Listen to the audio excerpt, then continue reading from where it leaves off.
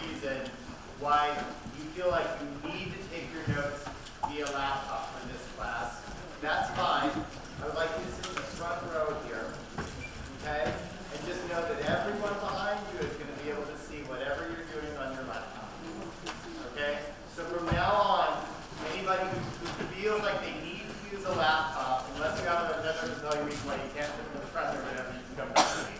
But I want you to be using pen and paper to do that. All right? Okay. So the other thing that I want to mention that's like a more upbeat thing is lunch signups. So a number of you reached out to me and said, hey, I really want to have lunch with this speaker. And so some of it you'll see is already filled out. For the sake of fairness, I'm just going to randomly decide where I'm going to start handing this out. Remember, this can count as your extra clear thing you do if you write it up. And so up to 3 people can be signed up for any speaker to have lunch with us. If all 3 spots are filled, don't write your name in. There's 2 spots that are still available for today.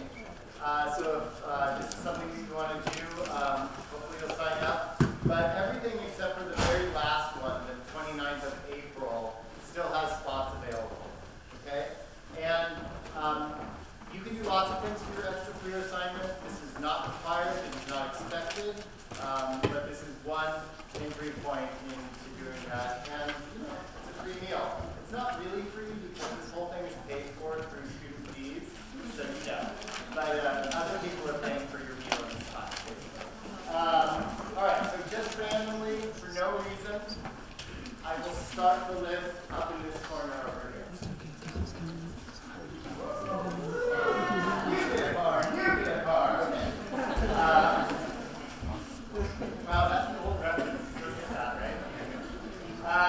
Okay, so let's get going, right? So our first speaker who's kicking the series off, I really was thinking I needed somebody who was dynamic, who was fun, who was accessible, who was local and extremely knowledgeable, who could invite you all into this journey that we're going to go on in a way that for those of you who never heard the word queer used in any way except for like as a bad word you yelled on the playground, up to people who are taking like 3 queer studies classes on this campus and are currently writing some thesis on Judith Butler. There will be something for all of you in the talk today. We wanted, in the readings that are assigned in relationship to this talk, I wanted to really invite you into thinking about what queer does for us and what it means for us to be culturally competent in thinking about LGBTQ plus communities. And so I'm so excited that we have Eliseo Rivas with us today. From the perspective of an activist working in Sonoma County, in the Sonoma County community, Rivas will explore common issues of communities operating at the intersection of race, sexuality, and gender to highlight the connections between the LGBTQ plus and Latinx communities. They will be sharing tools on how to support queer people as an ally as well. Rivas is a gender non-conforming Latinx leader working with LGBTQ Connection as a program coordinator in Sonoma County. Bilingual and from a Mexican family rooted in the state of Zacatecas, Eliseo, I hope I got it right, has a deep personal connection to LGBTQI and Latinx issues and is an active member of several intersectional LGBTQ organizations. I think rather than go on with the bio, I want to give you the time to be you. So let's give a big Sonoma State welcome.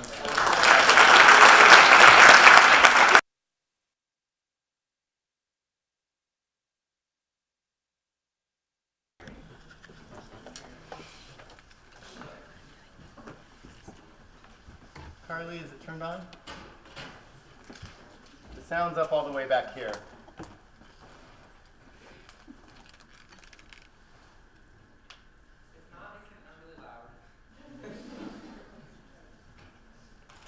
was working. Shoot. Let me get that going. Sorry, we tested it. It worked. She has to use it when we don't have any audio.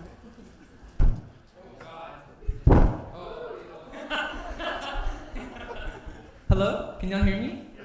Yeah? Okay. So let me know, do y'all prefer this? Or do you prefer this?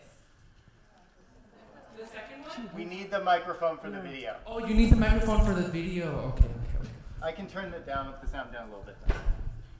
Yeah, hashtag accessibility.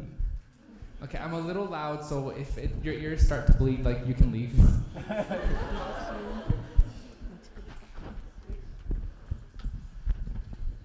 Hello? Okay, is this okay? Yeah? Okay, thank you. So first of all, thank you, Professor Romsberg and Carly, for inviting me to speak. It's a pretty great honor. I work out in the community, and so I'm not really in university environments unless people invite me, so thank you for letting me invade. So first of all, I'm going to introduce myself. How is it that I got to this work? What is the work that I do with LGBTQ Connection? And then we're going to get into the presentation. We only have about 50 minutes, which is pretty much like nothing. But we're going to make it work, right? Yeah, we're going to make it work. Thank you. Okay. So again, my name is Eliseo Rivas. My family comes from San Diego, specifically in Mexico. My family comes from Zacatecas. Anyone here from Zacatecas? So I'm the only special person here? Oh, here we go. Okay, YT. Okay. So my family got here. We arrived in San Diego, and fortunately, I'm lucky enough to have citizenship because my mom was like, I'm going to make you born here so that way you have citizenship.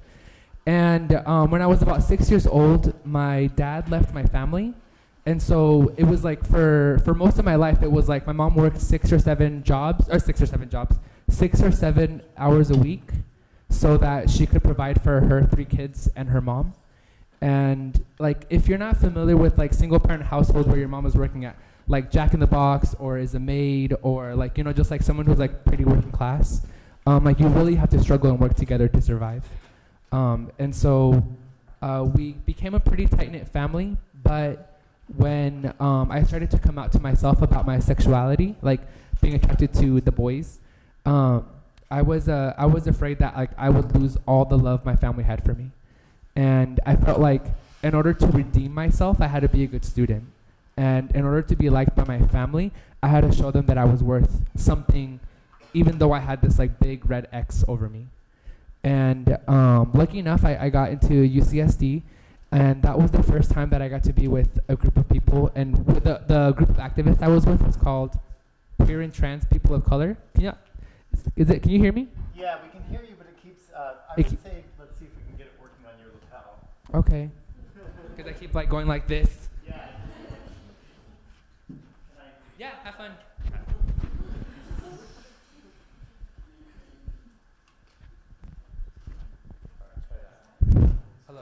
Hello? Yeah, that's better. Is it working? I don't know. I'm not in tech. Long story short, I was with a group of people called Queer and Trans People of Color, and they were the ones who were finally the ones who taught me it's like, hey, it's okay to be yourself. It's okay to like love where you're from, and it's okay to like have this complex life. And like what we're about is making sure our community is like making progress and that we can love each other. And so one of the things that I took away from that is they taught me that like wherever my feet are is where I can make the community I need. And so what that translates to in my work is, as a part of what I do is I train youth leaders, how to run youth groups, how to be on a youth leadership team, and train professionals on how to work with young people so that we can build a stronger LGBTQ movement together. And I think that like the part 2 that I don't really share is when I came out of the closet to my mom, one of the things that she told me was like, oh, mijito, sabes que te quiero mucho y perdóname por hacerte como así. And she was like, oh my gosh, like my kid, like my heart, like I love you so much, and I'm so sorry for what I did as a mother to make you wrong. And so like she was like, she thought that like you had to be like molested to be LGBT, and you had to be like broken to be LGBT or something. There was something my mom did wrong. And so through my job with LGBTQ Connection, I'll share a little bit about it. Like she and I have like been able to talk about this because for some of the materials I need to translate it, and I'm like, Ma, how do you say that word? And she's like, oh, like this is how we say it. So we've been able to like rekindle our relationship, and it's not easy, but it's totally worth it. And so a part of my goal is, I think that like the beautiful thing about an academic setting is you all get to have the rigorous opportunity to engage this from an intellectual like perspective to develop your critical thinking skills. And I think that like what I'm trying to offer you today is a little bit different in that like this is more like emotional critical thinking skills, and like there's like a lot of traumas and feelings and like things that go on that I don't feel like you can always encapsulate in a research paper. And so today I'm going to present like more about like the soul and the heart part of things. Does that sound good? Mm-hmm. Okay. And I'm kind of like a drag queen in the sense that like the more excited you are, the more excited I get. Okay. So like you have to like really give me energy. Okay. Okay. Okay. And so I guess is this a warning? Sure. This is going to be a warning. So I'm very like direct, and some people say aggressive, but I'm like sure whatever. So I'm going to be like, hey hat and glasses. Yeah, you. Like I haven't heard you talk. Like what's your perspective? You're good. You're Gucci. Yeah. Okay. Cool. So I'm gonna be like that. So don't be scared. It's not personal. Okay. And so with LGBTQ Connection, fun fact if you don't know about us, we're in Sonoma County. We're in Santa Rosa and in Sonoma Valley. Have any of y'all ever lived in one of those two places? Yeah, locals. Okay. And so we started over in Napa. Have y'all heard of Voices? Who said yes? Okay, corner. What's Voices? Come on, Vans.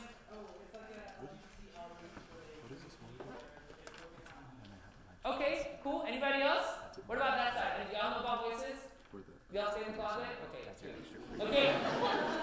So Voices specifically works with the youth and systems of care, so foster youth, youth in probation, youth who've been in juvie, youth who are homeless. And so they had a young transgender girl who was kicked out of her home from Benicia, and she came to the then director of Voices and said like, hey, like I want an LGBT youth group. Like, there's nothing here, and this is in Napa, by the way. And, well, the director at the time said, hey, like, we don't have staff time. We can't work extra hours. We're already, like, a nonprofit working off, like, a shoestring budget. I don't know what a shoestring budget is, but it's cheap. And she was like, well, you know what, like, Voices, and what this organization is about, like, when a young person, or when a student, or when someone needs something, like, you know, we work together to create it. And so Ian, the then director, said, okay, I got you, and like we're gonna need your leadership. And so from that, it's very much about like if someone who is like what we call a young person or a youth needs a resource, we're here to work with them to provide it. That's why our youth leadership team model is so important. And so since then, we've developed into a 2-county program in 4 different sites: Napa, Calistoga, Santa Rosa, Sonoma Valley, working with families, bilingual communities, professionals, etc. Kicking butt and taking names. And if you want to know more specifically about what we do, I have my card over here, and I have all this information. You can follow us on Instagram, LGBTQ Sonoma. If you're taking notes, you can take that as a note. LGBTQ Sonoma, because we would love your love and support. Okay. So I'm under the assumption that y'all are here because like you want to learn about gay stuff. Yeah, like outside of like I guess your house. Okay, someone in the way back, I can tell you're not participatory, so why did you come to this class? Yeah, I'm looking at all you in the corner. Orange beanie. Why are you in this class? I took a philosophy class about social and political philosophy that opened me to these issues, so I took a class relating to that. Beautiful. Okay. Okay. What about you, San Francisco hat? Yeah, that's you. Okay, you enjoyed it. Good. That means that we're doing our job. Okay. Okay, cool. So it sounds like maybe you're an LGBT person. Maybe you took a philosophy class and you kind of like were bridged into it. Maybe this is your first exposure to LGBTQ issues because maybe you haven't had the opportunity before. If you don't know, like I'm LGBT, so don't make it scare you. And so a part of what we're going to be doing today is talking specifically from the perspective of, like, I want us to think about the perspective not just as we're students here in this classroom, but this is people's life outside of this space. So in this moment, I want you to think about your parent and how open or closed they are to LGBTQ issues. And so I want you to talk with your partner real fast. Like, from your parents' perspective or someone in your family, and how specifically, like, because we're talking about Latinx stuff, what's hard for Latina, Latino, Latinx communities to get what they need in the U.S.? Does that make sense? You can say no. You can be honest. No? Okay. So, from your parents' perspective, or from your own perspective, whatever is easier, like, we're assuming that we live in a racist society, right? I don't know if you're taking, like, race classes, but, like, surprise. Spoilers. Spoiler alert! So here, we'll just start with LGBTQ since we're an LGBT class and we'll get to the Latinx first. So, what's hard about talking about LGBTQ topics out in the world with your family? Does that sound good? You're going to talk in pairs right now. Okay, so talk in pairs. The question that we're answering is, what's hard for some people about talking about LGBTQ topics? 4 people I have pre-chosen because we don't have that much time, so hurry up. So number 1, what did you say? We were discussing that LGBT issues are often brought up as like the exception to the rule and in special cases and special circumstances because in legislatures or in society instead of just being like a representing the recognized part of Yeah, so like rephrasing it, it's kind of like this is the bubble of what's normal and anything out of that is the exception, and without it, LGBTQ. Like, you're separate, you're the weirdos, you're the queer ones, you're different, right? Okay, number 2. I don't feel like my parents, they didn't like have the UGS classes, they didn't have queer studies classes, so like talking about this is something that's like didn't happen, so like it's hard to talk about new things. Whereas like now we have queer studies classes and UGS classes where we can talk about it and it's like Gorgeous! So good. So it's kind of like if our parents never talked about it and it's taboo, it's like how are you going to talk about something that's taboo? Like the most that we talk about it is like, oh my gosh, did you know like your cousin Janet is like she's a lesbian? You know, it's like it's very that, you know? And so it's like if we're not having honest open conversations, then we're reinforcing that taboo. Number 3.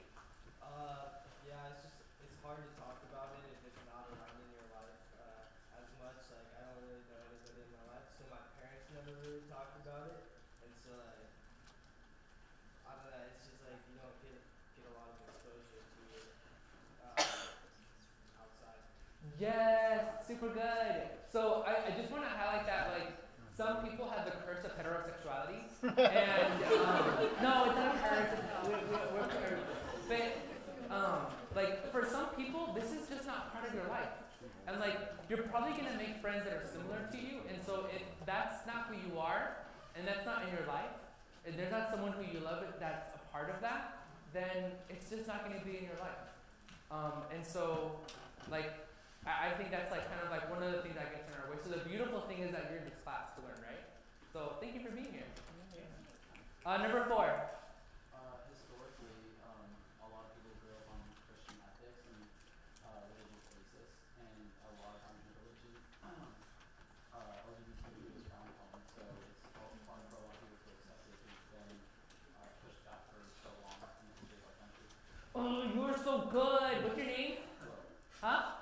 Will? Thank you, Will. So William just told us that like there's like a spiritual/religious component of it, where like like if your church says this is not okay, this is what your community will follow.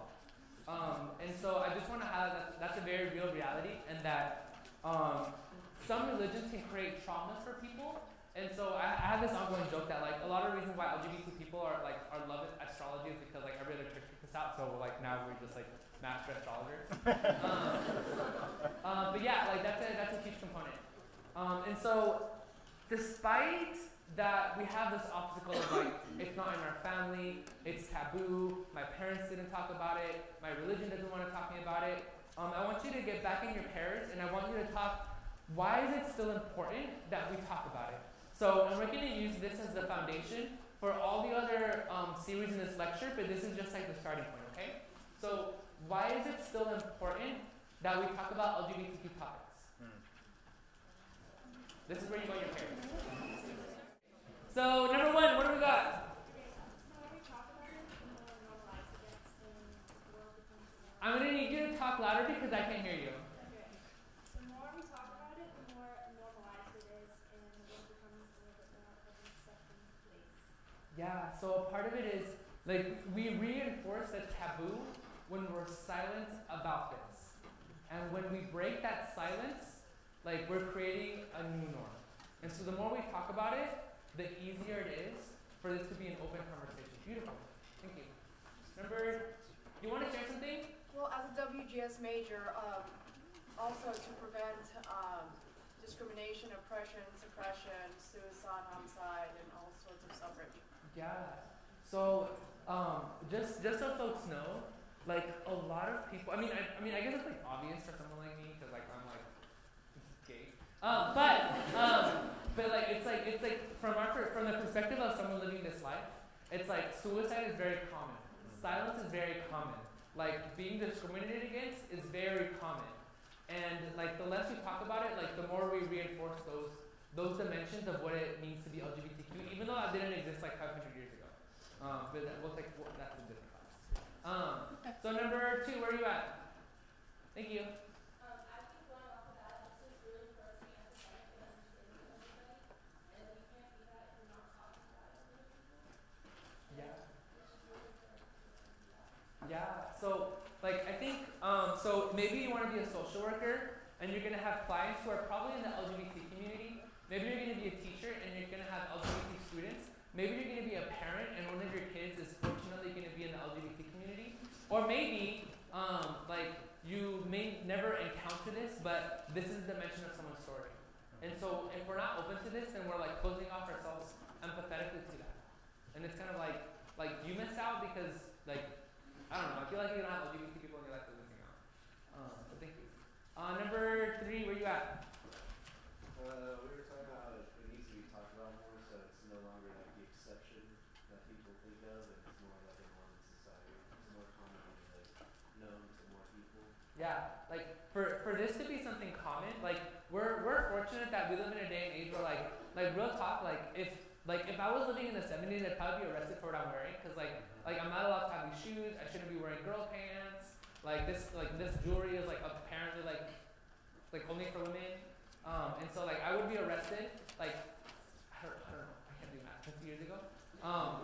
Like 50 years ago, dressed the way I am, I would have been arrested. But we're at a point where this is common enough where I can present and I can represent an organization. Thank you. And last one. Because gay people exist. Yeah, we're here! Yeah, it's like we're not going to go anywhere. Okay, so we kind of talked about like some of the main points around why is it that we're talking about this. And one of the ways that I like to like bridge this conversation is there are some things that are pretty, what's the word, like, I guess like obvious to us. Like you're like, oh yeah, like duh. But for other people who aren't a part of the community or who don't represent all aspects of it, like it's pretty like not common. So what I'm going to do is I'm going to share some common issues relating specifically to the Latinx community. And I guess the context that I'll provide for this is, what's the title for this? Like, For your talk or for the series? For the talk. The talk is Schools, Streets, and Souls, How to be an Activist Anywhere for the LGBTQ Latinx Community. Yeah, so a part of, thank you, like I wrote that and then I forgot. So a part of why that's I mean I could talk about a lot of things, but a part of why that's my focus is, one, like if it's not obvious, like Latinx. And 2 is when I was working half-time in Napa, half-time in Santa Rosa, and one of the first things that I noticed when I was in Santa Rosa is despite it being a pretty LGBT open space, like relative to like, I don't know, like Georgia or something, like it's that like even though they have like the Pride Parade and they have these resources, there was zero resources that I could identify that were Spanish speaking also for LGBTQ people. Like you really had to hunt to find someone who was both bilingual and also served the LGBTQ community. And that felt very frustrating to me. I'm like, what the heck? Like, does like the Latinx community not matter? Like where's like the leadership in this? And so I think a part of it is like the leaders. If the leaders are not bilingual, then bilingual people are not going to be met. And so for me, I'm like, you know what? Ian's the director. Ian, like, I really want to change this. Like, let's do something different.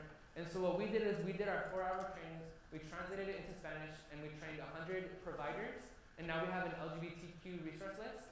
And the second thing we did is we're having this thing called the Promotores de Amor, which is like working with Spanish-speaking families, specifically in moments of crisis, and creating promotores or promoters who are able to advocate for like love and acceptance in the LGBT community in Spanish. I'm going to talk a little bit about that right now. And like that's kind of like where we're at. Is this okay? Are y'all paying attention? Yep. I don't know your life. you can totally pretend. When I was in college, I would like try to like stay awake by eating M&Ms and then just fall asleep. Sorry. Okay.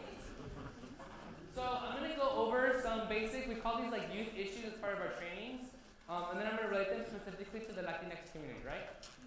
Okay. So this is like where the lecture part. So at the end of this, I'm gonna ask you to like pinpoint one that stands out to you, and then we'll have a conversation about it. Sounds good? Yeah. Do you need a seat? Are you good? Okay. Okay, so coming out is not a one-time thing. What this means is, like when someone comes out maybe to you as their best friend, that doesn't mean they're out to their family. That doesn't mean they're out to their like religious community. That doesn't mean they're out to their school. That just means they're out to you. And so for LGBT people, coming out is a lifelong process. Maybe you're someone who is transgender, and we call it passing, where people can't tell if like you're trans or not. And like you have to come out as a trans person. Or like it's like when you have, so it's like coming out of the closet is a constant process. Now, what this means for the Latinx community is people also have to come out as being undocumented. Like having undocumented citizenship, which means that like you don't have like your legal residency papers and you're not able to get stuff like FEMA in case there's a fire in your country. And so people also have to constantly come out about that. So that's like a different closet. Another closet is some people have invisible disabilities. Maybe they have the diagnosis of bipolar disorder 1. Or maybe they have a history of addiction, or they have schizophrenia.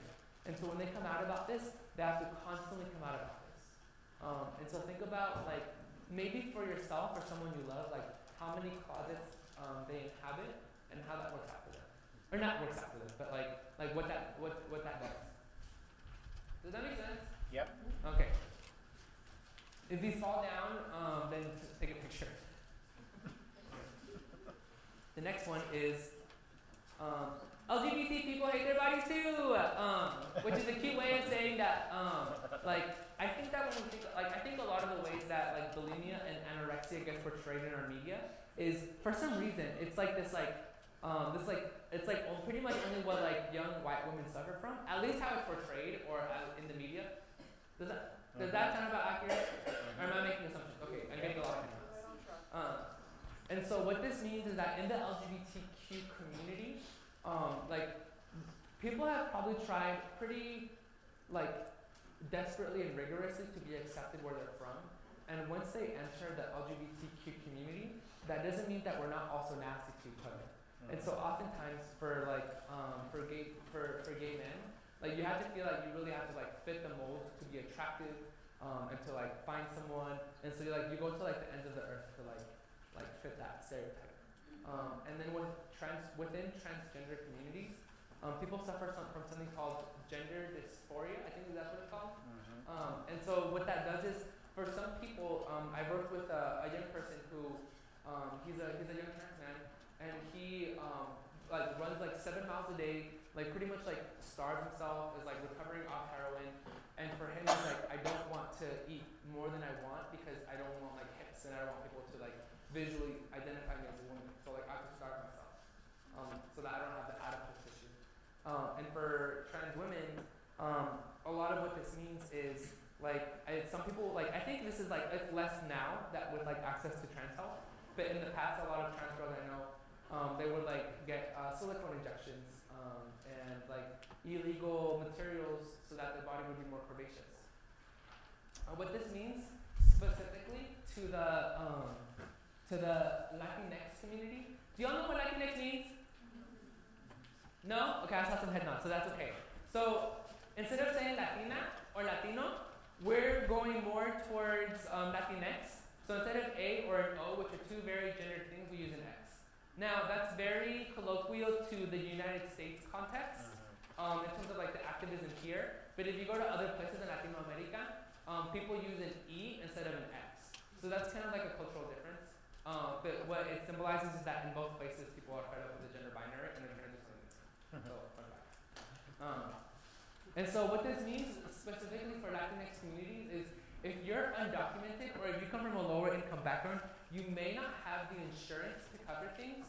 And so for example, I'm a facilitator for a group of trans Latinas. They're like the biggest, like, what is it called? Hoopanani? Hula and hopper? I don't know, some English expression. They're big fun. And one of the things they tell me is like some people they can just like have insurance and then get whatever surgery they need in a few months. But for a lot of trans Latinas who are working out on the field here in Sonoma County with the vineyards, they have to like save up hella money before they're able to get the things they need. So they'll go to like the ends of the earth for that. So the next one is racism is an LGBTQ issue. I think I'll speak for myself when I say this, but I think one of the first exposures I had to gay people was Will and Grace, and I was like, oh my god, like this is so cool. Y'all know what Will and Grace is? Okay, thank God. I'm like I'm not that old. And so for like I think for a lot of times like it's like people like Ellen and Will and Grace, and what are other shows like Modern Family. Modern Family and Neil Patrick Harris. I think he's gay, right? Yeah. Okay, I don't know. And so I think a lot of times like people like who are like on primetime television, like those are the first people you see. And I think representation is beautiful. And it's hard when like someone who is not white doesn't see themselves represented. And so the beautiful thing is that nowadays with like Netflix, you have people like you have a diverse media providing new representation. But that doesn't mean that it's not still an issue. Within Sonoma County, I think like oftentimes I'm like the only like person of color in that space, and that's not because they're like oh we hate people of color. It's sometimes like that's the people who have enough privilege to do something for their community. Because if you're like trying to like figure out how to like not commit suicide on a daily basis, and like if you're rejected by your family and you can't go there, like you know like you do what you can for yourself and then for your community. And so racism as an LGBTQ issue is basically summarized by, like, in my 3 years, I had to do something before there was something Latinx for my community. The next one is a family's response to a child's identity affects them for life. And so here we have this handy little sheet. If you want to take it, and if you don't. These are expensive. And I'm cheap. And so here, there's like an acceptance side. Like this is what it looks like to accept if you don't really know what you're doing. And this is the impact. And then if you turn it around, this is what rejection looks like, and this is the impact. And I think like if you take like two gay people, or if you take two transgender people, and you give them one has an accepting parent and the other one has a rejecting parent, like it's like a black and white difference. Someone who is rejected by their family is 8 times more likely to attempt suicide, 6 times as likely to report high levels of depression, 3 times as likely to use illegal drugs, and 3 times as likely to use HIV or STDs, or to get HIV or STDs. And so this like, it's kind of like, I guess like from someone in the community, I'm like, yeah, like that, like whatever. But like for people who don't know about it, it's like pretty staggering statistics. This is based off of the Family Acceptance Project from SFSU, and so they had like a 14-page little packet. But I'm like, Mom would never read this. She she thinks this is dumb. And so I try to make it colorful with icons, because like I like that. And so it's like if someone is rejected, those are their statistics, but those statistics almost entirely go away once they're accepted. And so what this means is like at least for Latinx communities, is this resources like this weren't really offered in Spanish, and we weren't really having these conversations. And in a community where the nuclear family structure is so important, something as severe as an LGBT identity could fracture that, could really damage the person. And so, for example, I was this last Friday, I was connecting with a family, and there's a young trans man where there was domestic violence in the family. This young trans man was hurt, and they felt really ashamed and didn't want to talk to anybody about it. You have 4 generations of people in this one household, and no one had ever had the ability or time or knowledge to have a sit-down conversation about what does it mean to be trans, and what does it mean for this young person to keep committing suicide, and what does it mean when we talk about pronouns or in Spanish pronombres, and what can we do to save each other, knowing that it's complicated because there's also mental health stuff in that.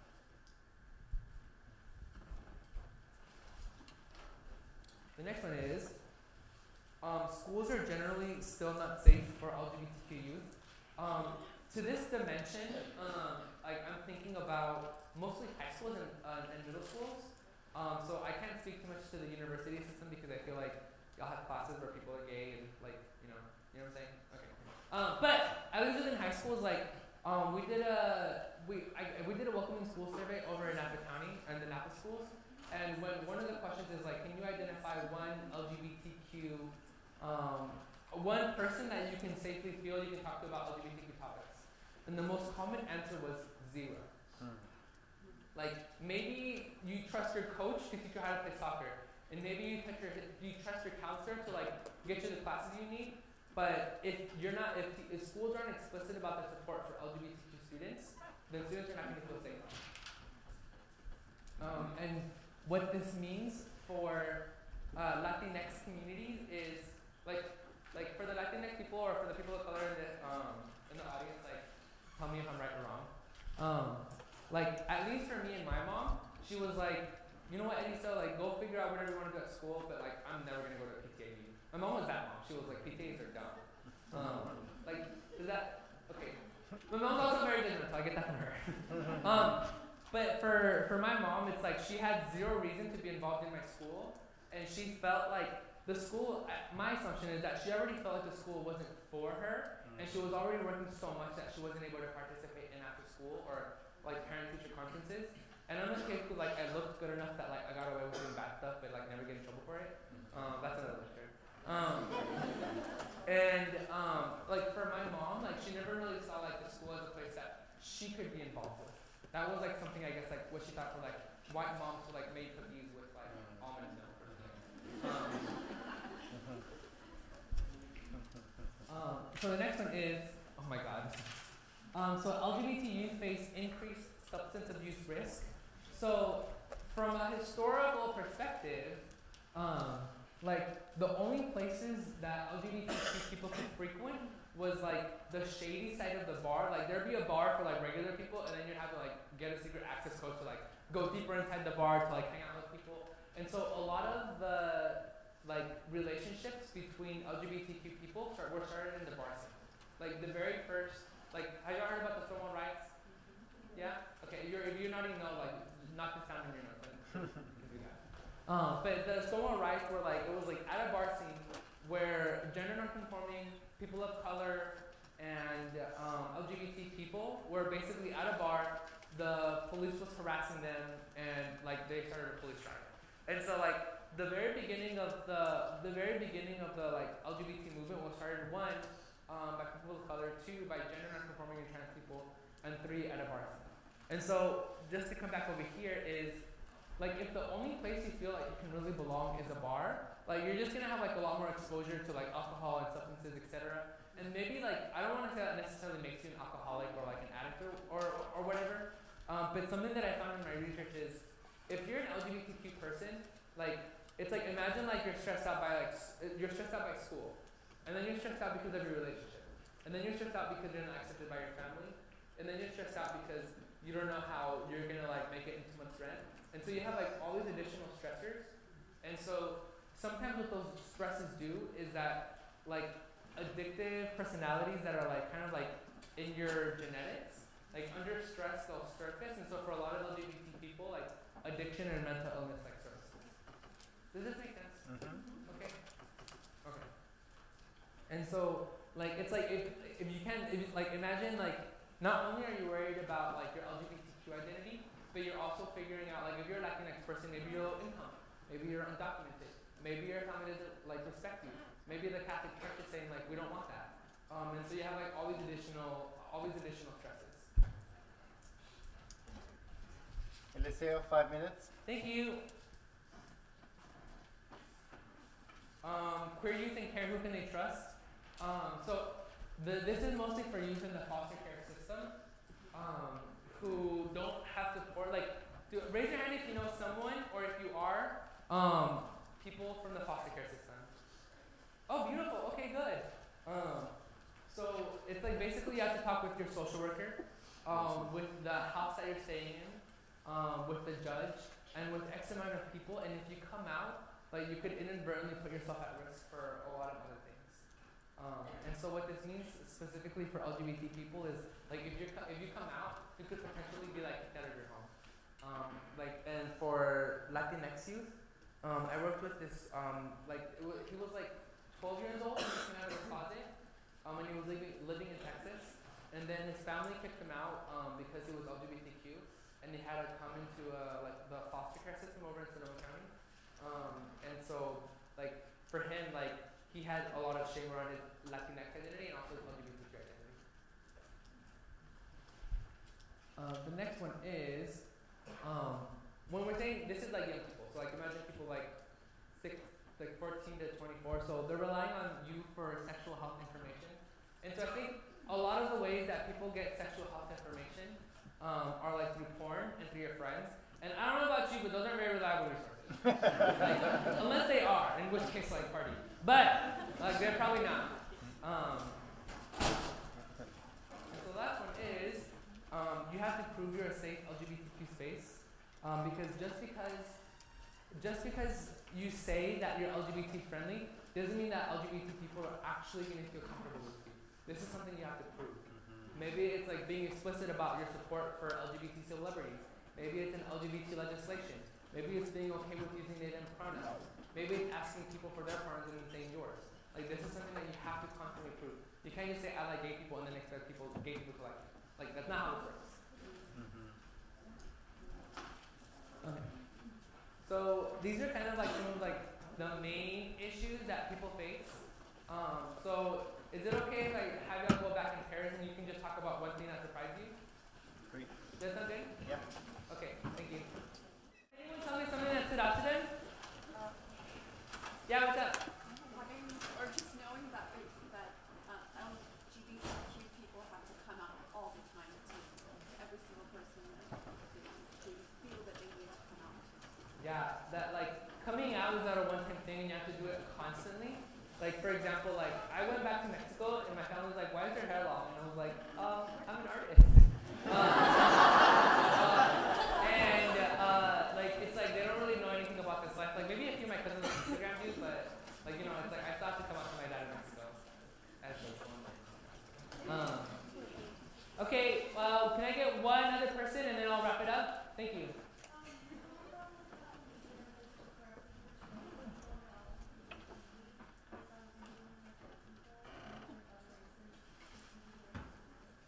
Yeah, it's like sometimes like representation in media does their best, but sometimes they fail miserably, and it's just like it is what it is.